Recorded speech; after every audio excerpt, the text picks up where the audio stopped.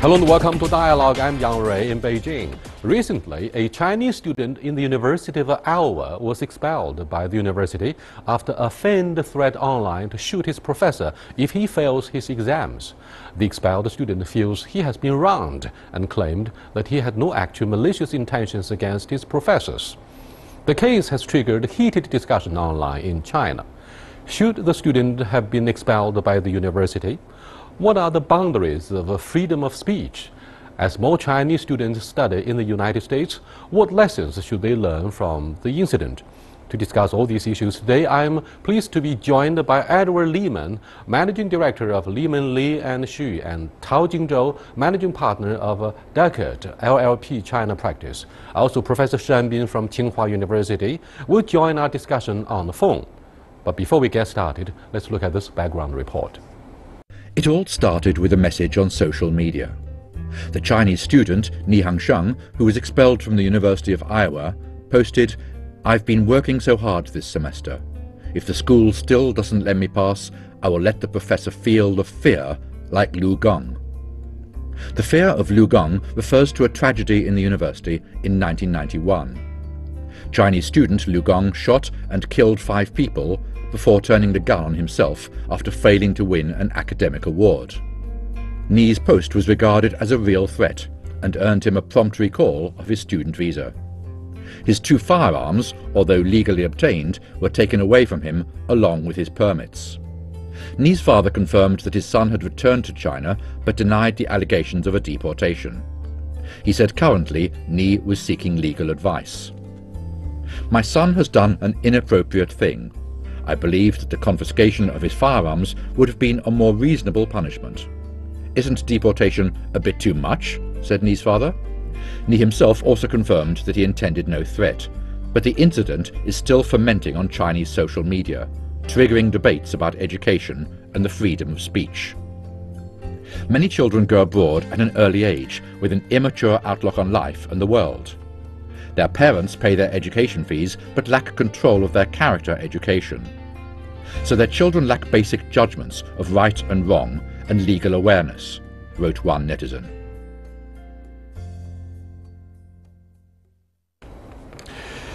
Gentlemen, do you think the university authorities in Iowa have overreacted to the case? Mr. Tao. It's certainly a bad joke. And it's a bad joke. Yeah, if we put this into context of 9/11 plus what happened in that exact university several years ago regarding another Chinese student, I think it's unfortunate that university should take such kind of a disciplinary action against this student.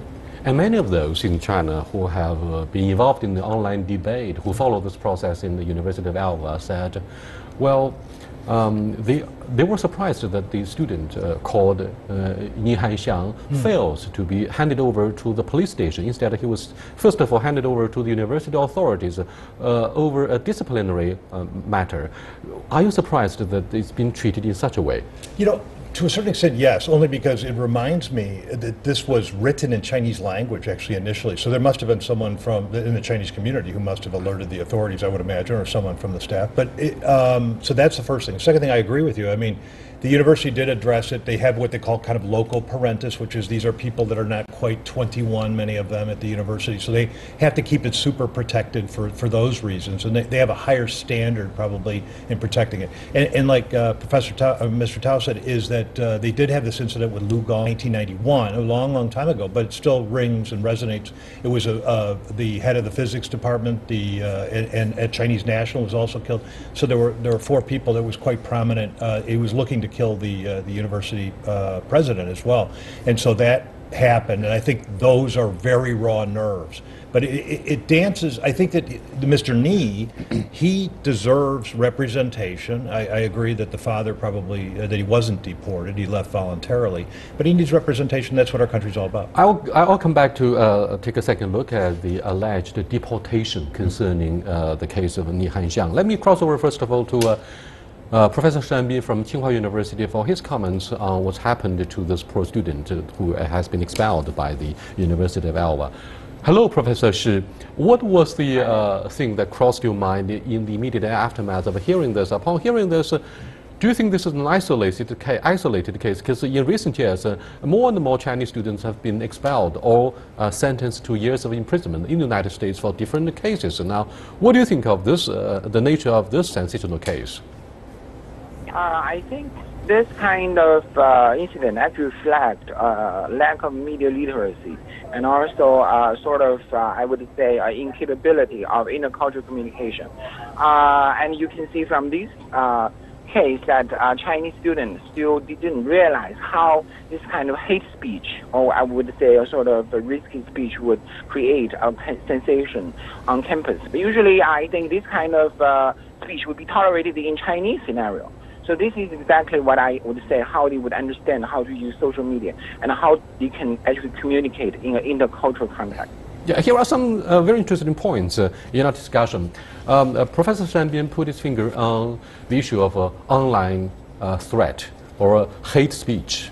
Do you think this is a hate speech? And personally, I'm wondering aloud why, back in the year 1991, a Chinese student called Lu Gang killed 5 and paralyzed a 6th after he failed to win the academic award. Now, why again this Chinese student is allowed to have firearms? Now, should this have happened in a Chinese university, I'm 100% sure that the school authorities would have made a very draconian stipulation about or banning all students from having any weaponry or even knives. So what do you think of this gun culture or culture of fears after 9/11? I think first, carry the gun is a constitutional right. A university Protected by the Second Amendment. cannot prohibit a student with a reach the standard to carry the gun in the U.S. Of course, in the Chinese context, this wouldn't happen because in China you cannot carry the gun. So, so what the university can do?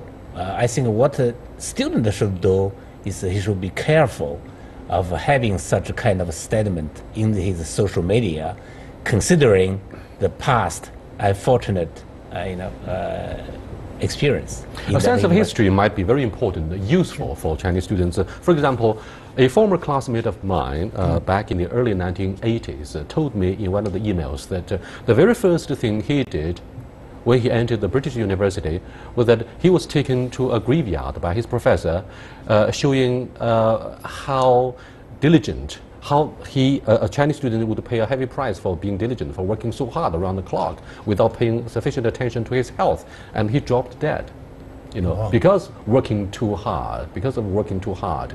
Now, in the case of University of Iowa, this man called Lu Gang killed 5, and he should have done some homework about the history of this university. I mean, there's a lot of things that have kept us wondering why this tragedy occurred again. Yeah, I mean, I think again, this, if it was a joke, it was in very poor taste. I do agree with that. I also think that that First Amendment rights should be maintained, and even Freedom of speech. Freedom of speech should be maintained. And the test is a case called Shank versus the United States. And Oliver Wendell Holmes said you can't falsely yell fire in a crowded movie theater. That would be, there's potential danger, and there would be cause and effect if that happened. So. Neither would you yell that I have a bomb on board a plane. Correct. Right. And those things are prohibited because it would bring safety issues would be involved. And so that's what I think happened in this particular case. I think we have to look at not only the university itself and the guidelines and the conduct. And Mr. Nee should have been made available that information, but whether he understood it is another thing. But it does seem like Mr. Nee has embraced the Second Amendment and he was legally carrying the firearms, and no harm came to anyone from that. Yes, indeed, on the surface. Professor Shanbin, are you with us on the phone? On the surface of the issue, it seems this Chinese student who is called Ni Hanxiang is protected by both the First Amendment and Second Amendment. He has a right to bear firearms, protected by the Second Amendment. His freedom of speech is also protected by the First Amendment in the United States. But what about boundaries of such freedom of speech? I mean, during the presidential campaign, some of the candidates went as far as to use some sexual innuendos to suggest that their competitors are not good guys and therefore cannot live up to the expectations of their constituency. They also use words like liar to denounce their competitors. I mean, such abusive use of words could introduce yet another interesting discussion about cultural differences. I mean, some of the Chinese students argued in their online debate that this man, Ni Hanxiang, may have been singled out as a scapegoat. It does have some strong overtones of racial discrimination against the Chinese students in this cultural context. So what do you make of their concerns? I wouldn't take it as a sort of discrimination against Chinese students. I would think this kind of emphasis on discrimination would actually exacerbate the situation of all the Chinese students now staying in the United States. But from another perspective, I would differentiate what is called public speech and private speech. So public speech, as you just said, all the presidential candidates, they can use very extreme language during the campaign. But for private speech, you have to be very careful. So in this scenario, there is the relationship of the conflict interest between professor and students. To use this kind of language to actually threaten the privacy and also the safety of the professor. So this is a private speech. It's very, I think, highlighted in the American scenario. Probably, but in Chinese scenario, this public speech and private speech do not actually discern very clearly. So this is exactly what I call the intercultural incompetence and lack of media literacy. Talking about public speeches, Edward and Jingzhou, don't you think it's necessary for both the Chinese teachers and parents of those who would be sent to the other side of the Pacific Ocean to pursue their academic degree, that they should be alerted to the cultural differences, gun-related culture, gun-related violence on the campus, as well as a particular attention to online wording, private or public speeches. There are sea differences between the two forms of manifestations. Yeah, some Chinese think that they can speak perfectly English, therefore they know all the nuance. People will understand whether they are making joke or they are serious. I think this is a kind of cultural difference that Chinese students should be careful, because put something on the social media without context can be sometimes dangerous. You mentioned about First Amendment. Even in the country where freedom of speech is very high, like in France, but after this terrorist attack in November, some people put word in the social media, they were arrested. And in the normal context, it wouldn't happen in a country like France, because those people, everybody will think it's a joke. But in that context, it's become a very serious threat. Are you alluding to actually the culture of fears since 911? Because the mere mention of bluff, online bluff, wielding a gun, brandishing a weapon, that could be something very serious, right? No, I totally agree, but I also think that we have to have freedom of speech, and unless it's like, if you say something imminent, like you said, a bomb on an airplane, or you're going through passport control, I get that. But when you get into this hate speech, and when you get into a situation where someone's taking a picture with a gun and saying some comments, you know what, it's a little bit much. And this goes into the idea of political correctness and everything else. And I understand what happened in 1991. I understand all these kinds of issues, but there are 6,000 Chinese in every single state of the United States. And the vast majority of them, this is like a freak example of what's happened, are all law-abiding and are trying their best to function in the society, and are welcomed, I think, both ways. I think the stuff is an anomaly, frankly, but it's unfortunate, but I think this is a real exception. Professor Zhang Bin, what do you think of the importance of rule education and character education? Now, that poor guy, actually he's a criminal, Lu Gang, who killed 5 and paralyzed 6 back in the year 1991 on the same campus of the University of Iowa. Now, it seems he has lost control of his own character. I wonder if he's usually introverted by character, and therefore he was not able to communicate with others when he felt depressed. Therefore, he turned to the use of guns for a solution. Now, how important is it for character education and indeed for rule education? In fact, let me extend the point a little bit to the third presidential debate between President Obama and his rival last time. He said he accused China of performing poorly in a rule-based world. Now, rule education seems to be something that may highlight the cultural differences between China and the West, right? Yes, I would agree with this, but I think your mention of Lugang case is a little bit exceptional because what happened with Lugang is actually targeted not only to American professor but also to his fellow Chinese student. But in this case, I would still emphasize that the Chinese student, especially for this one-child generation, they have a very kind of self-centered perspective, and also I don't think they discern what I just call the public speech and private speech very clearly. In this case, again, I would say it is very important for the professor who actually file a complaint for the authority. So this is the line. If you can criticize President Obama openly, this is the freedom of speech. But if you criticize a professor and your professor feel very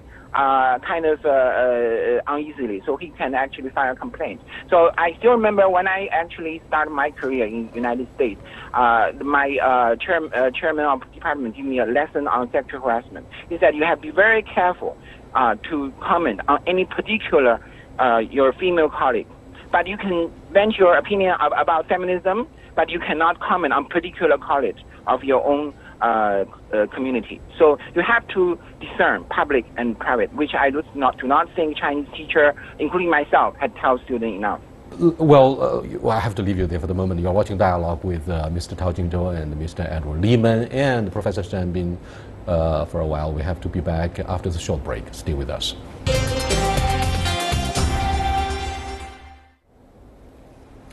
Well, Edward and Jingzhou, do you think father of this expelled student stand any chance of reversing the disciplinary decision by the University of Iowa because he's seeking legal advice?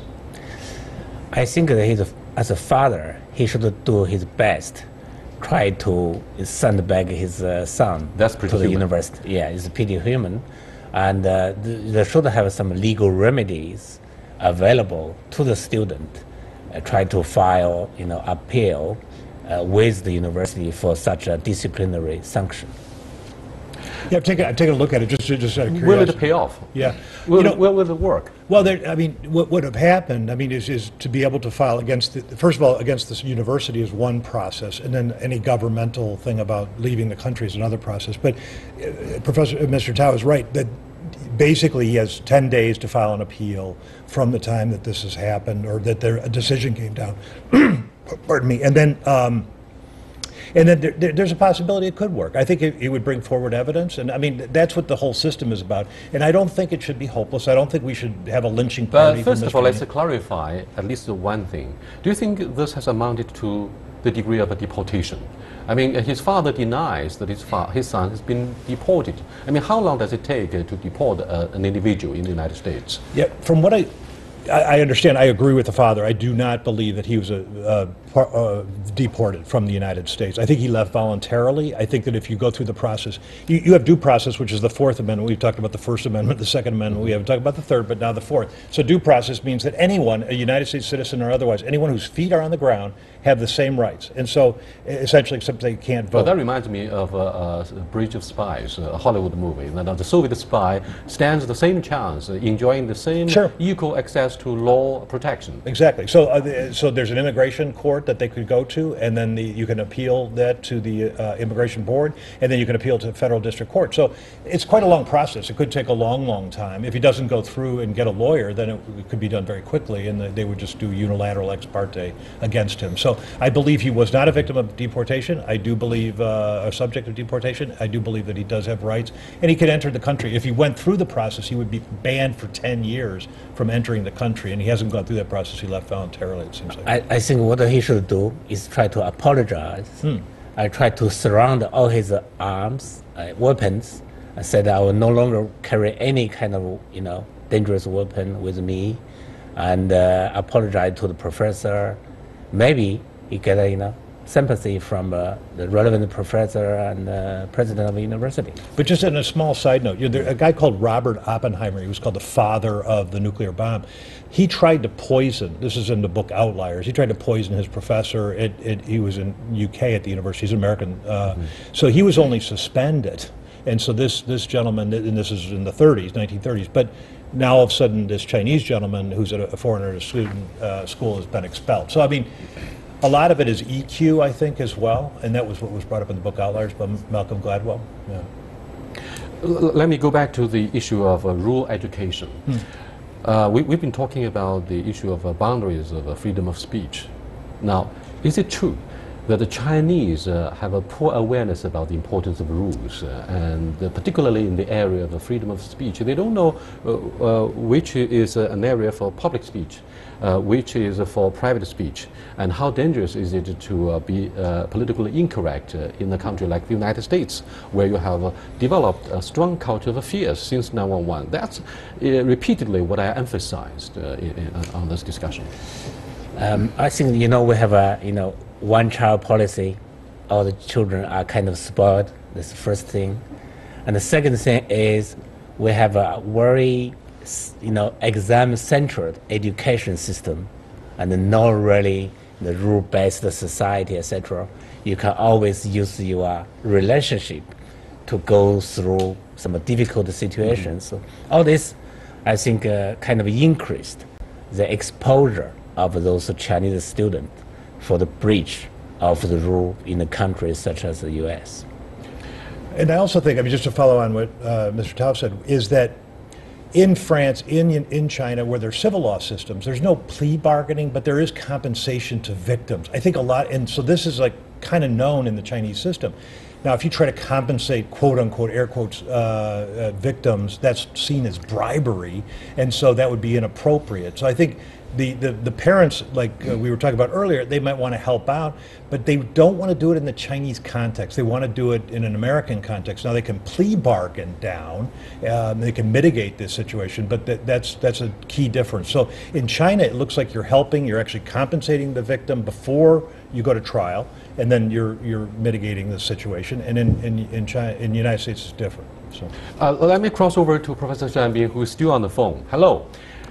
Yes. These years, increasingly, descendants and the second generation of the wealthy family, of the government officials, are being sent to the United States and to Europe for tertiary education. Now these guys, some of them have been spoiled, obviously, not only because of the one-child policy, who have been, which means those only child would be regarded as the little emperor in their own family, individual families. Now these young kids go to the United States without knowing that it is politically incorrect to brag about the wealth, to brag about the racing cars, and therefore they have been spoiled by our own culture. How dangerous is that? Particularly what has embarrassed not only their parents, but also those who talk about the issue of education, that these kids from China, they tend to plagiarism.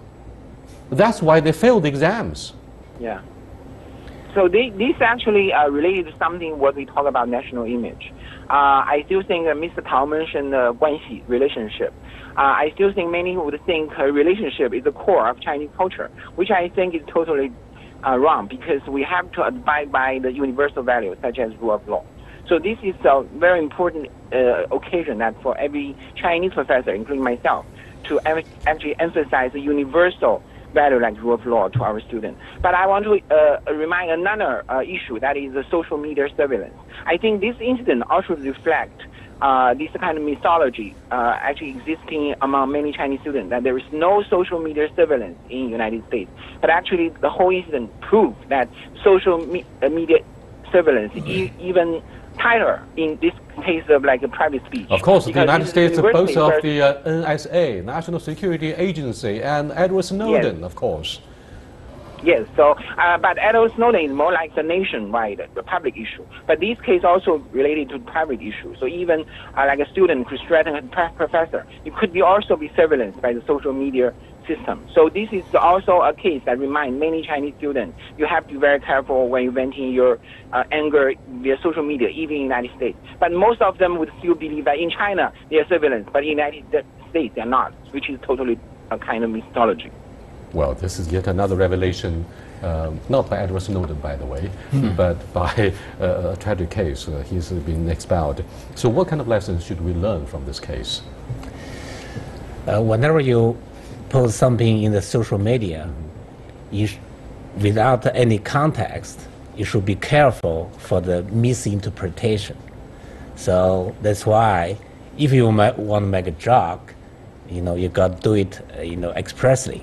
And also, you should make sure that in the fragile society after 9/11, anything which are terrorist related will have a bigger consequence. So that's why I think Chinese students should be careful in the future in having such a kind of a joke in the social media. I'm sorry for this man who's called Ni Hanxiang, whose American dream may have been ruined as a result of this bluff, the feigned threat on the internet. But what do you think of Jingzhou's concerns that people don't have a clear awareness about the consequences online? Because his abusive use of the wording, like brandishing the guns, may have been abused for the second time. Right. I agree with that. I mean, there are certain issues. I mean, we got an eggshell plaintiff, which would be the University of Iowa. So this has happened to them in 1991, killed professors, killed heads of departments. That happened, killed a Chinese national, as Professor Scher talked about, which was his roommate, Mr. Liu Gang's roommate. But the other thing that's interesting is that, we have to be able to protect their ability to do and to be able to function and not to be able to monitor all that they're doing. And so I do feel for the young man for sure, and I think he's made a mistake. I don't think it was clear and it was eminent that he was going to go over and shoot anybody. I don't think that the anomaly would be Chinese students failing. I think the American students are pretty good at that. That's what I thought was most surprising about this story. So it's tragic. I think that it's an anomaly, but I think that it calls for trying to have cross-cultural education. And I think it's great that Chinese students are going to the United States. Jingzhou, you suggested that this student's father should have apologized online to the university authorities and to the professors whose lives were endangered because of the abusive wording of Ni Hanxiang. Now, do you think this student stands a chance of being sent back to the United States given his track record, if his father succeeded in seeking legal advice? I sincerely think that this can happen. This could happen? Yeah, could happen. What do you think? Well, yeah, sure. I mean, the National Rifle Association will try to welcome him back with open arms. I mean, if he had a legal permit to carry weapons, I mean, I don't see... Then no father should have talked weapon. to the National Rifle Association about this case. So, I'll see you next time. Goodbye.